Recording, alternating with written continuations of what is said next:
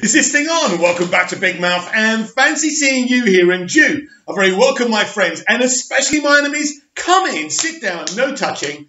I don't do the touching. And welcome to Wednesday's edition of the Doctor Who Daily. Yes, I skipped the day, not that anyone's noticing or anyone's really watching the videos, but I am back. If you're feeling charitable, please smash the subscribe button and the like button and follow me for more of a convo on Doctor Who or anything else you want to talk about right now at Movies TV Mad. At a time like this, a desperate global crisis, yes, global, it is everywhere. The coronavirus is everywhere, infecting people, making them ill, killing people slowly. At a time like this, we need the Doctor, our Doctor. Not the first Doctor, not the second, not the third, not the fourth, not the fifth, not the sixth, not the seventh, not the eighth, not the ninth, not the 10th, not the 11th, not the 12th, but the 13th Doctor. Because she is our Doctor right now. Today, Jodie Whittaker, from her very home, while she's isolating, did a little performance for everyone as the Doctor to try and set our minds at rest. It was beautiful. I don't have editing software. I can't put it up for you properly. But I'm going to hold it up for you so you can watch it. Then we're going to do the audio of it. Then we're going to discuss it. Oh, hi. This is an emergency transmission. If you're seeing this, the TARDIS must have detected an upsurge in psychological signals from somewhere in space and time. Basically, I think somebody somewhere might be a little bit worried. I'm actually just self-isolating, or as I like to call it, hiding from an army of Sontarans. But keep that to yourself. Now, here's what I do in any worrying situation. 1, remember, you will get through this, and things will be all right, even if they look uncertain, even if you're worried. Darkness never prevails. 2, tell jokes, even bad ones, especially bad ones. I'm brilliant at bad ones.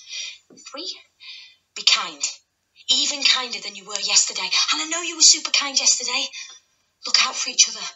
You won't be the only one worried. Talking will help. Sharing will help. Look out for your friends, your neighbours, people you hardly know, and family. Because in the end, we're all family. 4, listen to science and listen to doctors. Right? They've got your back. 5, stay strong. Stay positive. You've got this. And I will see you very soon. Wow, wow, wow. Now we are going to do the audio of this because, just in case you couldn't hear it properly, then we're going to discuss it because I'm very excited about this. Oh, hi. This is an emergency transmission. If you're seeing this, the TARDIS must have detected an upsurge in psychological signals from somewhere in space and time. Basically, I think somebody somewhere might be a little bit worried.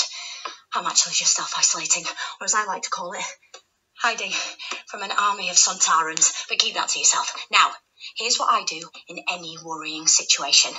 1, remember, you will get through this, and things will be all right, even if they look uncertain, even if you're worried.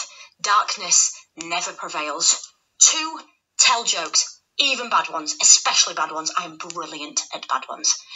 3, be kind, even kinder than you were yesterday. And I know you were super kind yesterday.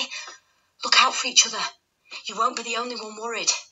Talking will help. Sharing will help. Look out for your friends, your neighbours, people you hardly know, and family. Because in the end, we're all family. 4, listen to science and listen to doctors. Right? They've got your back. 5, stay strong. Stay positive. You've got this. And I will see you very soon. Yes, you will, Doctor. Absolutely fantastic. That was brilliant. Now, I don't know if she was doing a bit of improv at home. First of all, think about it. She's actually got her outfit at home. That's amazing. And I actually said this about the soaps, EastEnders, Coronation Street, Emmerdale. Why don't the producers get them to sit in front of a screen like this and perform their characters isolating, being in lockdown? It will be very interesting. Well done, Jodie Whittaker. That was amazing. That's the Doctor. You know when she says, be kind, and she goes, I know you were kind yesterday, but just be super kind, or whatever she said, right? It's like she was talking to the kids then. And this reminds me of David Tennant's Doctor doing these little Doctor Who shorts that he used to do. Or when he did the music of the Spear. Do you remember that? At one of those Doctor Who concerts. The kids loved Tennant's Doctor. The adults loved him as well, but so did the kids. That was a performance for children as well. That's what I liked about it. Now, I'm going to ask the obvious question. Who wrote that? Did she come up with that herself? Did Chris Chibnall send her a message and they worked this out together? I'd like to know. But if she did this on her own, even bigger kudos to her. And it also shows that the issue with current Doctor Who isn't Jodie, isn't her gender, but it's the creative team at Doctor Who. That's the thing. That's the thing. I've said this before. Imagine if Stephen Moffat was writing for this artist. It would be amazing. You can only perform what they've written for you on the page. And if they tell you to have no personality, right, and do it the way they want you to do it, that's the only way you can do it. So again, I say well done, Jodie Whittaker. So tomorrow is an auspicious day.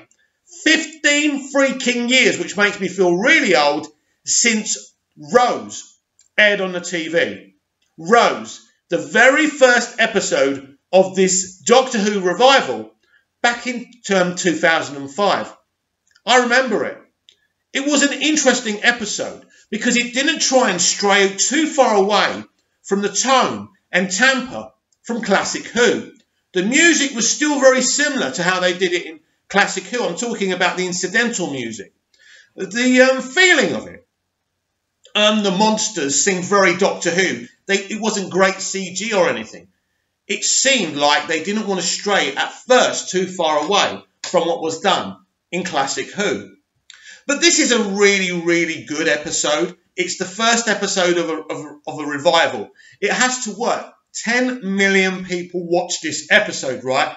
Or 9 million, or whoever, right? Whatever. But it was amazing. It hit the spot. First of all, our brand new companion, Rose, Billie Piper, was amazing. She was off the scale. Rose, basically what Russell T Davies did with Rose. We all had a perception of Billie. She was this girl next door before she was in Doctor Who, this pop star. She was Billie. Billie, did a couple of songs that we liked.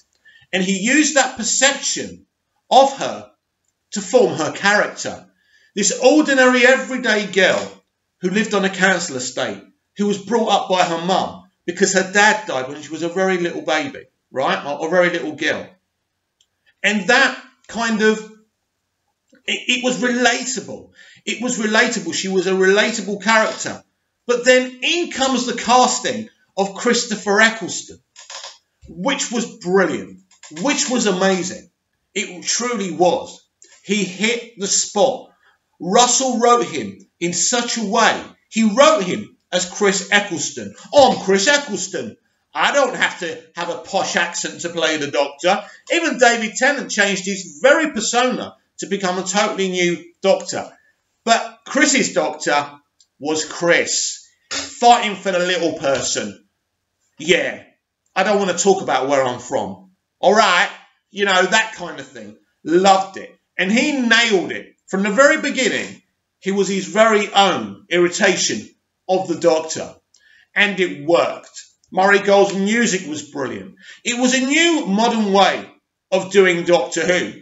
We were introduced to an additional cast. The multi-talented Noel Clarke, Camille Coduri as Jackie Tyler. It was a small cast, but it worked. And Chris and Billie had brilliant chemistry. For me, in that episode, I didn't feel this situation that these two were in love at first sight. I got this impression of an older brother and a younger sister. That's why I was quite shocked when people started saying to me, well, actually, they're supposed to be in love. I never really got that to really Doomsday. But anyway, that was the interpretation. That's what Russell was trying to do. But with Chris and Billie, I think the dynamic and chemistry was really different. And I just remember being so excited and going over to watch Doctor Who Confidential for the first time, listening to Russell speak so positively and excitingly about Doctor Who. It was a very special time. And tomorrow, we have got a very special event. Russell T Davies premieres on Twitter.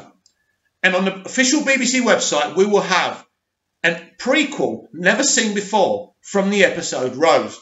Russell will be on Twitter reacting to the episode. He'll be watching it. We'll be watching it at home. How do you watch it? If you've got it on Prime Video, if you've got it on BBC iPlayer, if you've got it on Netflix, got it on DVD or Blu-ray, watch it. Exactly. Dead on 7. Hashtag triple a lifetime. And all of our Doctor Who friends will be here with you at the very same time as we're all stuck indoors in a very scary time. In one of the scariest times in human history, the Doctor is there to keep us safe. And I'll be there on Movies TV Man, which is my Twitter handle, to get you all through it as well. So please join me. Please comment down below, like, share and subscribe, and I'll be back tomorrow with even more Doctor Who Daily. It's a massive day, and I can't wait.